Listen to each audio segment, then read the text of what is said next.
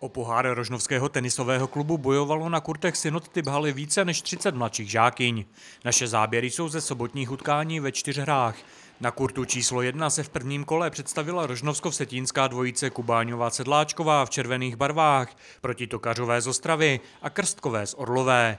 První set byl zpočátku vyrovnaný. V jeho závěru ale domácí hráčky na děvčata ze severu Moravy nestačily a prohrály 4-6.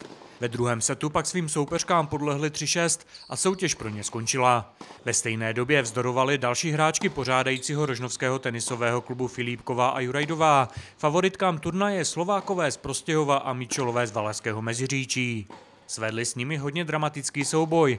První set dovedli až do tiebreaku, v něm se k ním ale štěstí obrátilo zády a set prohráli 6-7, druhý pak 4-6. Slováková s Míčolovou došly až do finále, kde ale skončili na raketách Kabajové ze Zbrojovky Vsetín a Švarcové z Prostějova. Tyto dvě byly nejvýše nasazenými hráčkami i ve dvou hrách, jenže oběma vytřela zrak domácí Filípková. Ve čtvrtfinále zdolala Švarcovou 6-0 a 6-1 a ve finále Kabajovou dvakrát 6-1.